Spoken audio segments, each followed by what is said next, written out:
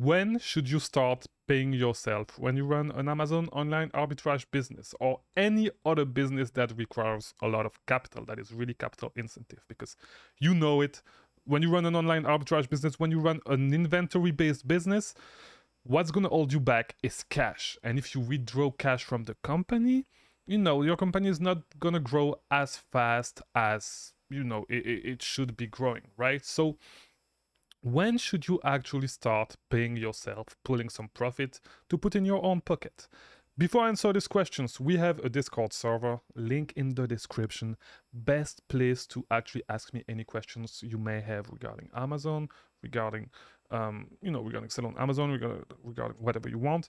And it's also a great place to actually meet sellers, meet people that have the same interest as you. And, you know, I met a few new friends over there. So yeah, definitely join the Discord, link in the description. So when should you actually start paying yourself? Here's my answer. As fast as you can. You should try to pay yourself as fast as you can. And I know what I'm saying right now is not the most common view, but I'm going to explain, and it may not mean what you think it means, right? So what I'm trying to say when I'm saying that you should actually start paying yourself as fast as possible is this. You should actually, you know, fight. This is the right word. You should fight to build your business, like to make your business be able to support yourself, to support the labor you put into your business, right? And same thing, if you are renting, if you are using part of your house to store inventory, to work and stuff, you know, if you run a real business, like you have some overhead, and if you have someone, like if you have to rent a space, if you have to, you know, hire somebody to do the work you do, you know, it costs money. And like you want to set the foundation right as fast as possible and make it so, you know, your business is able to grow. Because if you do not pay yourself, if you never pay yourself, it's, you know, you're really not setting up the best foundation, because it's gonna make it, you know, you are gonna take bad habits, and especially if it's your first business. But I know what I'm saying is tricky, and you could pull too much money, but you really need to figure out, like, really need to know your numbers, right? And this is why when I'm saying that you should do it as fast as possible, I'm actually saying that you should make it so your business is able to support whatever you're doing. So because if it's not able to, like, if you put $100 a week and it's not returning you any money, and you're using half your house to actually be able to make that money, you are actually losing money. Your business is losing money, because this is not something that's replicatable. You cannot replicate this, right? So you may think that you make money, but like you'll just pay it less than minimum wage. Basically, your business is not successful, right? If you take 5 hours to find a lead, like, just think about it. If you had to hire someone in the Philippines, 5 hours, $3 an hour is going to cost you $15, right? And if at the end of the, like, if the lead you find is not going to return you $15 a month, you're losing money.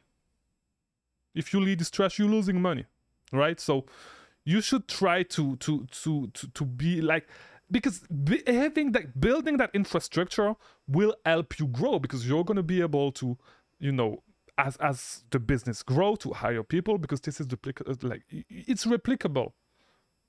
This is the main thing. And not paying yourself, like, it does not mean that you should pay yourself $20,000 every month. That you should withdraw all the profits, right, all the money from the company.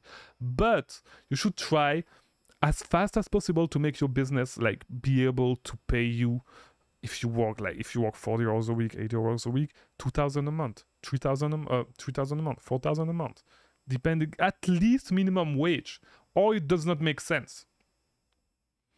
It does not make sense. If you set the foundation at the beginning, and at the beginning, what you need to do is really try to set those foundations. Of course, at the beginning, in the early days, it's not going to be the case.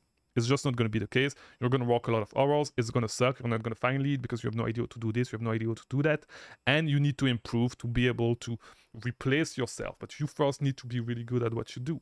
This is why, as well, you should not try to outsource things at the beginning, because you suck yourself. You suck yourself. It may be your first business, your second business. You've maybe never had a successful business, but you need to pay yourself as fast as possible. You need to be able to pay yourself as fast as possible to be able to grow.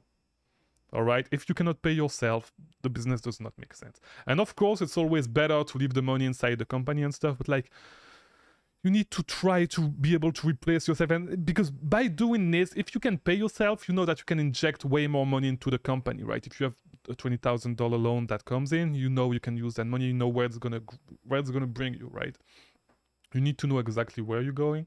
You need to know your numbers, and you need to understand if it makes sense or if it does not make sense. If it does not make sense, you need to fix some stuff inside your business. You need to become better at sourcing. You need to become better. Like, you just need to fix those things that are not working, right? This is what I think about this subject.